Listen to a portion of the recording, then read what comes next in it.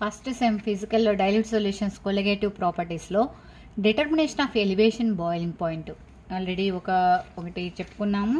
ల్యాండ్బర్గర్ walker method. Next second one వచ్చేసరికి Cottrell method. Diagram చూడండి. ఇక్కడికి వచ్చేసరికి మనకి ఇది గ్రాడ్యుయేటెడ్ది థర్మామీటర్, నెక్స్ట్ బాయిలింగ్ ట్యూబ్ అనమాట. ఇది ఇక్కడ నుంచి మనకేమొస్తుంది, ఇన్వర్టెడ్ ఫన్నెల్ అనమాట. ఇది పీస్ ఆఫ్ ఇక్కడ ఏం పెట్టుకుందామంటే పీస్ ఆఫ్ పోరస్ పార్ట్ ఇక్కడ ఉంటుంది అనమాట. నెక్స్ట్ ఇది వచ్చేసరికి కండెన్సర్ ఉంటుంది ఈ సైడ్న. ఇంటూ చూడండి ఇక్కడికి వచ్చేసరికి ద ల్యాండ్బర్గర్ మెథడ్.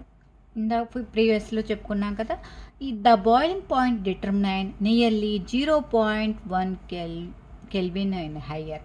ల్యాండ్బర్గర్ మెథడ్ ద్వారా 0.1 కెల్విన్ కంటే ఇంకా ఎక్కువ ఉన్నది మనం మెజర్ చేయొచ్చు. This was because measurement are made at a depth of about 3-4 centimeters below the surface of liquid, and there existed a hydrostatic pressure of liquid column. ఇక్కడ this was because measurement ఏమవుతుంది, depth ఎంత ఉంటుందంటే 3-4 centimetres below ఉంటుంది అనమాట. అప్పుడు hydrostatic pressure ఏమవుతుంది, liquid column ఏర్పడుతుంది అనమాట. Hence there four derived A method in which the temperature were measured above the surface of the liquid. అందుకని మెథడ్ ద్వారా the temperature was measured above surface of liquid యొక్క సర్ఫేస్ని measure చేయొచ్చు. ఎక్స్పెరిమెంటల్గా ఎలా ఉంటుందో చూద్దాం. ఇది కాట్రల్ మెథడ్ నుంచి. It consist of A boiling tube which the pure solvent is taken. ఇక్కడ ఏం తీసుకున్నాం, బాయిలింగ్ ట్యూబ్ ఇది కదా బాయిలింగ్ ట్యూబ్లో ఏం తీసుకున్నాం, ఇక్కడ సాల్వెంట్ తీసుకున్నాం, ప్యూర్ సాల్వెంట్ తీసుకున్నాం. ఏ పీస్ ఆఫ్ పోరస్ పార్ట్, ఇది పీస్ ఇక్కడ porous part is out in to the లిక్విడ్లో వేసాం. And invert funnel with its steam bent. Inverted funnel, ఇది బోర్లించిన ఫన్నెల్ గరాట్ అనమాట. నెక్స్ట్ తర్వాత వచ్చేసరికి ఇక్కడ స్టెమ్ లాగా ఉంటుంది, స్టెమ్ బెంట్. ఇది బెంట్ అంటే వంగిపోయిన స్టెమ్ లాగా ఉంటుంది అనమాట.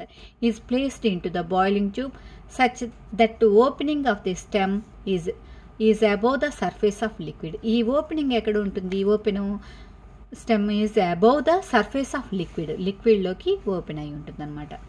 దానిగా ఇది వచ్చేసరికి ఇదేంటి boiling test tube.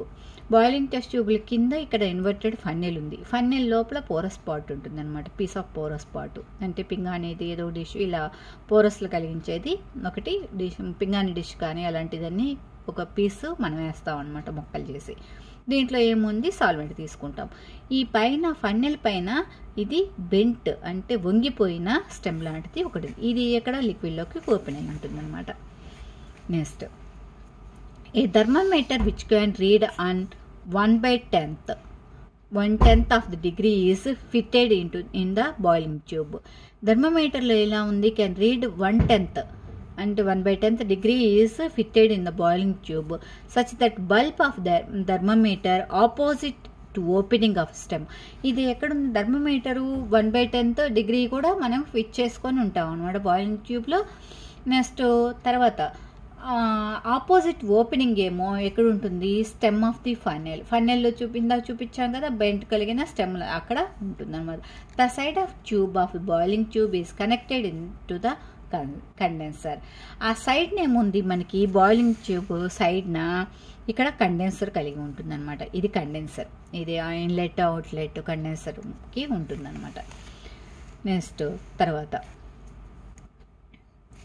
The boiling tube is now gently heated. Boiling ట్యూబ్ని ఏం చేస్తున్నాం, హీట్ చేస్తూ ఉంటాం. The inverted funnel collect the bubbles వస్తూ ఉంటాయి కదా, బుడగలుగా వస్తాయి కదా, ఆ vapour from piece of porous part and pump the vapour of the over the bulb with stem of the boiling liquid. అక్కడ మనకి బాయిలింగ్ అవుతూ ఉంటుంది కదా, అది స్టెమ్లో గుండా లిక్విడ్లో గుండా బయటకు వెళ్ళిపోతుంది. Now temperature record. అక్కడ థర్మోమీటర్ ఉంది కదా, దానికి కనెక్ట్ అయ్యి ఆ టెంపరేచర్ని రికార్డ్ చేయొచ్చు అనమాట. This boiling point of pure liquid. ఇదే ఈ బాయిలింగ్ పాయింట్ యొక్క ప్యూర్ లిక్విడ్ అనమాట. Next now known weight of the substance is, మనకి వెయిట్ ముందరగానే చూసుకొని ఆ సబ్స్టెన్స్ డిజాల్వ్ చేస్తాం అనమాట. దేంట్లోకి మనకి సాల్వెంట్ తీసుకున్నాక దాంట్లోకి డిజాల్వ్ చేస్తాం.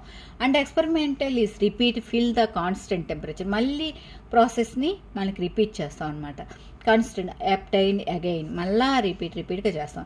This is boiling point of solution. The difference TS and T0 gives the elevation boiling point. Solution యొక్క బాయిలింగ్ పాయింట్, ఫ్యూజ్ సాల్వెంట్ యొక్క బాయిలింగ్ పాయింట్, రెండింటిని డిఫరెన్స్నే మనం ఎలివేషన్ బాయిలింగ్ పాయింట్ అంటారనమాట. అర్థమైంది కదా. ఇదేంటి నెక్స్ట్, ఇదేమో boiling test tube. Boiling test ట్యూబ్కి సైడ్కి ఏమో కండెన్సర్ కలిగి ఉంటుంది. 1/10 ఏమో మనకి థర్మోమీటర్ ఫిట్ చేసి ఉంటుంది. నెక్స్ట్ కింద ఏమో సాల్వెంట్ తీసుకుంటాం. ఇక్కడేమో మనకి ఈ ఫన్నెలు తిరగబడిన ఫన్నెల్ లాగా ఉంటుంది అనమాట, ఇన్వర్టెడ్ ఫన్నెలు. దీనికి పీస్ ఆఫ్ పోరస్ స్పాట్ తీసుకుంటాం. దీనికి స్టెమ్, బెంట్ స్టెమ్ తీసుకుంటాం. ఇక్కడ వంగిన స్టెమ్ లాంటిది ఒకటి దీనికి కనెక్ట్ అయ్యి ఉంటుంది, దేనికి థర్మోమీటర్కి అనమాట. ఇక్కడ మనం హీట్ చేస్తూ ఉంటాం. హీట్ చేసినప్పుడు లిక్విడ్ ఏమవుతుంది, వ్యాపరైజ్డ్ అయిపోతుంది. వ్యాపర్స్ కాస్త ఈ ఫన్నెల్ లేకుండా ఈ బెంట్లోకి వెళ్తుంది అనమాట. అప్పుడు టెంపరేచర్ నోట్ చేస్తాం. నెక్స్ట్ తర్వాత ఏం చేసాము, మనకి నోన్ వెయిట్ కలిగిన సాల్వెంట్ మనకి సబ్స్టెన్స్ దీంట్లో డిజాల్వ్ చేస్తాం అనమాట. మళ్ళీ ఎక్స్పెరిమెంట్ రిపీట్ చేస్తాం. అప్పుడు సొల్యూషన్కి అంటే మనం ఏదైనా కలిపేసాం కదా, కలిపేసినప్పుడు సాల్వెంట్ కాస్త ఏమవుతుంది, సొల్యూషన్ అయిపోతుంది అనమాట. ఆ సొల్యూషన్కి నెక్స్ట్ ప్యూర్ సాల్వెంట్ యొక్క టెంపరేచర్ నోట్ చేసుకుంటే ఆ రెండింటి యొక్క డిఫరెన్స్నే ఎలివేషన్ బాయిలింగ్ పాయింట్ అంటారనమాట. నెక్స్ట్ ఆ తర్వాత ఇప్పుడు మనకి కాట్రెల్ దానికంటే మనకి ఇంప్రూవ్డ్ ఫ్రమ్ కాట్రెల్ ఆపరేటర్స్ తర్వాత మనకి ఇది మనం తీసుకొచ్చారనమాట. ఆపరేటర్ ఏంటంటే ఇది హాలో స్టాపర్. నెక్స్ట్ పక్కన మనకి కండెన్సర్ కలిగి ఉండగా బాయిలింగ్ టెస్ట్ ట్యూబ్. నెక్స్ట్ ఇలా బెంట్ కాకుండా బ్రాంచెస్ పంపింగ్ డివైస్ ఉంటుంది అనమాట. బ్రాంచెస్ ఇన్వర్టెడ్ ఫన్నెల్ అనమాట. ఈ పీస్ ఆఫ్ పోరస్ పార్ట్. ఇలా తర్వాత మళ్ళీ ఇది ఇంప్రూవ్ చేసిన కాట్రెల్ ఆపరేటర్ మళ్ళీ తర్వాత ఇది తీసుకొచ్చారనమాట. నా వీడియో కనుక ఫస్ట్ టైం చూసినట్లయితే లైక్ కొట్టండి, షేర్ చేయండి, సబ్స్క్రైబ్ అవ్వటం మర్చిపోవద్దు. నోట్స్ కావాలి అనుకుంటే స్క్రీన్ షాట్ తీసుకోండి.